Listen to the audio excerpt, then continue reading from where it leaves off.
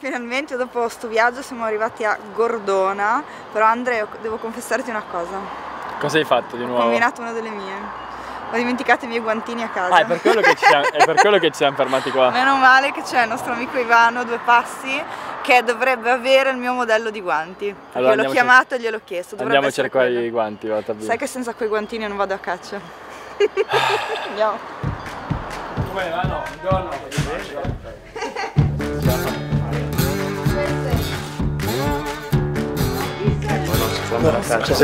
poi perché le si seccano le mani, appena messo la crema prima. Insomma, sono una signorina, ho bisogno. La crema non ce l'ho, i guanti vediamo, dai.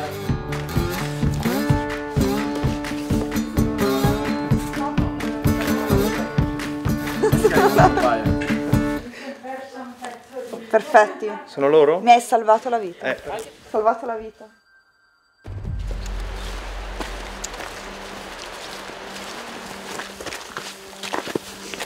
Questa mattina la sveglia è suonata presto, sono appena le 5:30.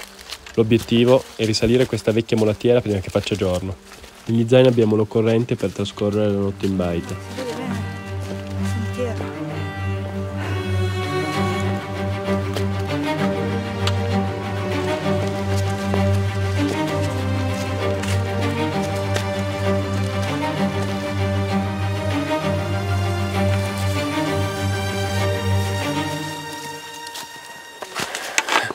Quanto manca?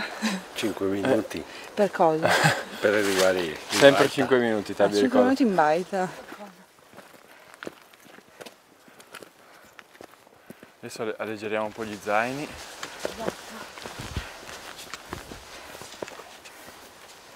Che la forza delle montagne sia con te, Tabi.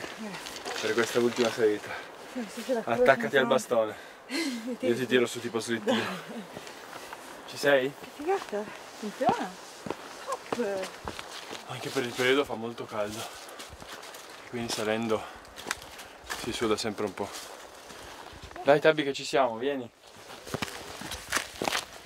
C'è già qualche luce accesa, vuol dire che probabilmente altri cacciatori hanno dormito qua. Andiamo a vedere.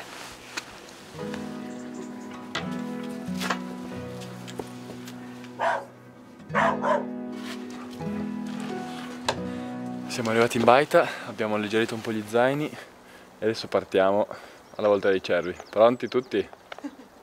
Pronti, via!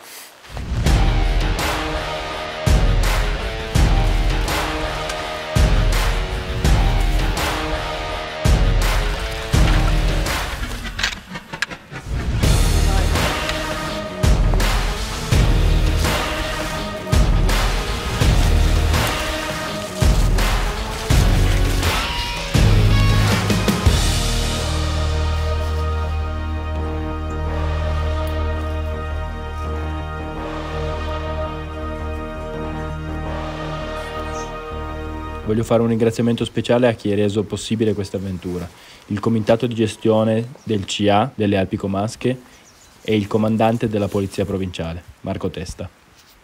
Siamo sulle montagne che circondano il Lago di Como e saremo accompagnati a caccia da Marco, Mauro e Alan.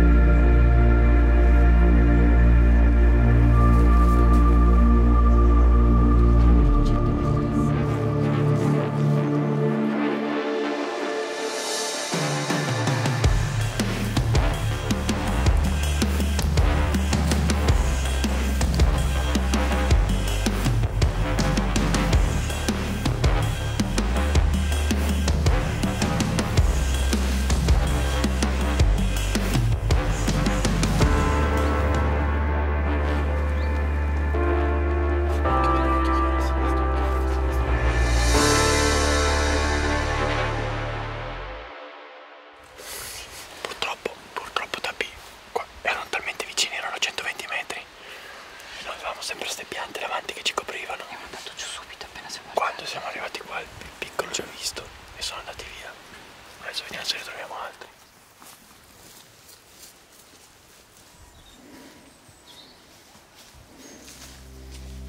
Ci troviamo a Baggio, sul Lago di Como, e trascorreremo 2 giorni in baita in una vecchia borgata di montagna, una volta abitata da pastori e da commercianti di castagne. Oggi quasi totalmente ristrutturata, ma ancora capace di conservare il fascino di un tempo. Anche se non ci alla vostra.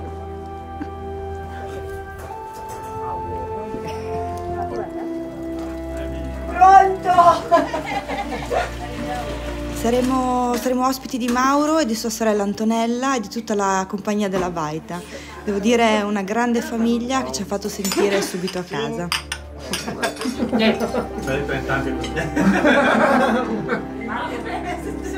Se non sei analcolica va bene. Le storie della baita mi hanno rapita. Questi racconti di amicizie vere e genuine sono sempre belli da ascoltare. E adesso, con la pancia piena, si torna a caccia. Io, Andrea e Mauro siamo saliti, siamo nel pomeriggio verso sera, siamo venuti qua su in cerca di qualche cinghiale.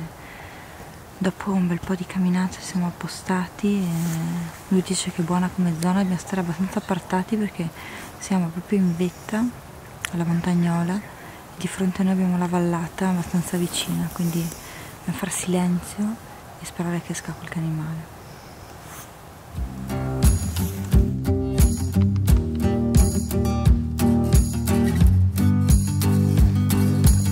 Ho trovato in Mauro una guida davvero speciale, un uomo di poche parole, forse in questo un po' ci assomigliamo.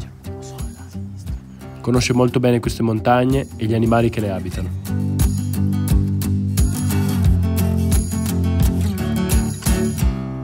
Marco, sì, dimmi, è a tiro. Andiamo là, arriviamo.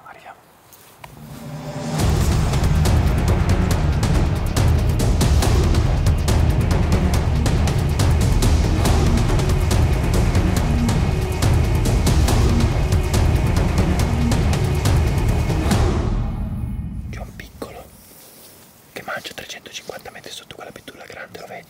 Si vede solo la schiena. Se viene fuori mi hanno detto di sparare quello lì.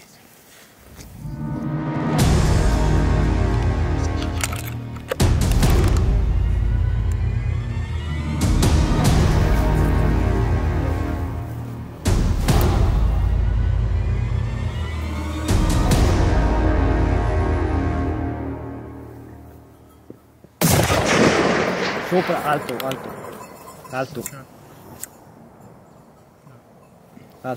Sei sicuro? Sì. 20 centimetri anche forse. No, ma non l'ho neanche proprio sfiorato. Dietro, Andato via? Ho sbagliato, Tabby. Era ora. Sbagliassi. Padella. Capita. Ci sta che mi prendono in giro. Bisogna sempre verificare il colpo. È una cosa fondamentale. Noi abbiamo la fortuna di poter riguardare il filmato e di capire dove è passata la palla. Tabby, è più di un'ora che cerco di rifarmi la padella, no? Sto guardando di qua, guardando di là. Guarda in giro. Non ho più visto niente. Aspettiamo ancora un paio di minuti, direi. E poi pizzoccheri in baita. Esatto, poi ci avviamo verso la baita. Quello era il progetto. Il mio progetto è quello, non so il tuo.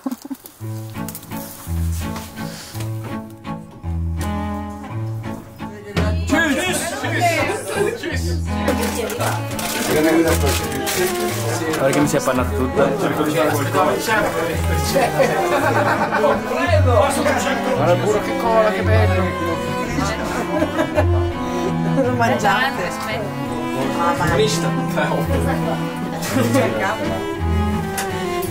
Luciano Perati. Buon appetito ragazzi.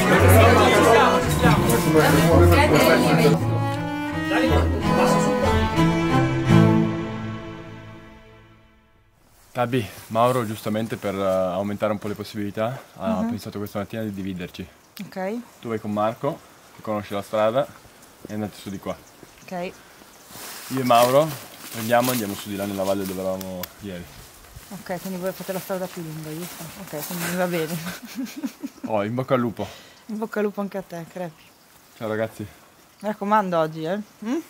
Cerco di rimediare.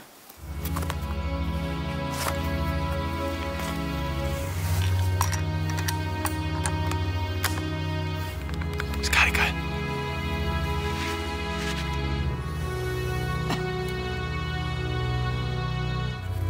Siamo arrivati nella zona buona, da dove dobbiamo iniziare a cacciare. Praticamente fa un colletto e si vede tutta la costa davanti a noi.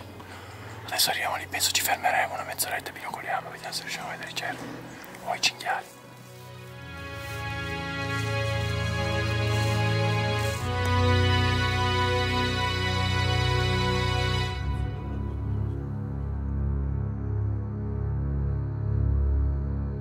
Io e Marco ci abbiamo provato, ma non siamo stati fortunati e siamo già di ritorno alla baita.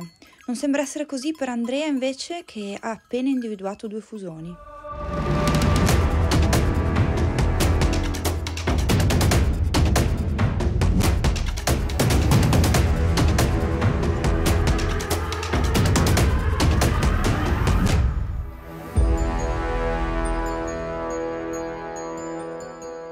Abbiamo visto 2 fusoni che però stanno correndo su. Prima potevamo prenderlo, ma non ce l'abbiamo fatta a fare in tempo a metterci giù. Sono già via, sono passati da quella casa diroccata e andare su. Alle difficoltà della caccia se ne aggiunge una. In questo comprensore è possibile prelevare il fusone a patto che le stanghe non superino i 30 cm. Sono tranquillo perché ho Mauro con me, che sicuramente ha più esperienza.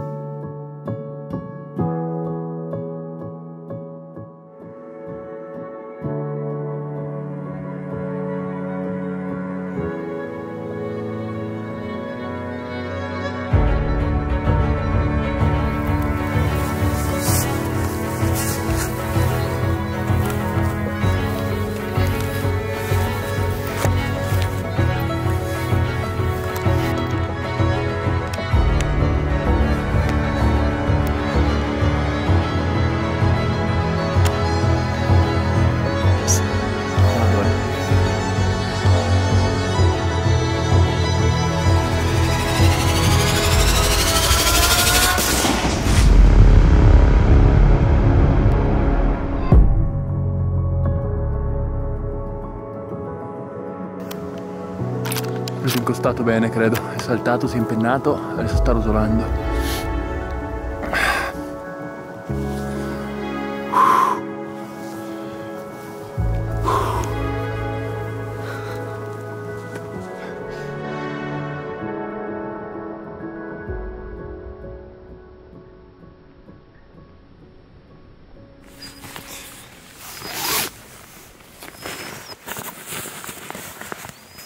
Il 300 sicuramente è un calibro che per tirare i cervi, soprattutto a lunga distanza, va meglio. Però a questo 308 ci sono molto affezionato, cioè è stata la prima carabina di franchi che ho avuto e mi trovo sempre molto bene, quindi ho detto prendo questa qua. Probabilmente non era colpa del fucile ieri, era solo io che l'ho sbagliato. Però aver cambiato fucile mi ha dato quella sicurezza che mi serviva.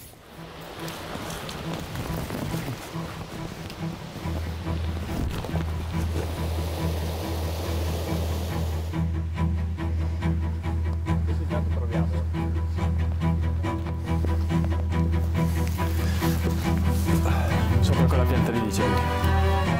Brava Zoe!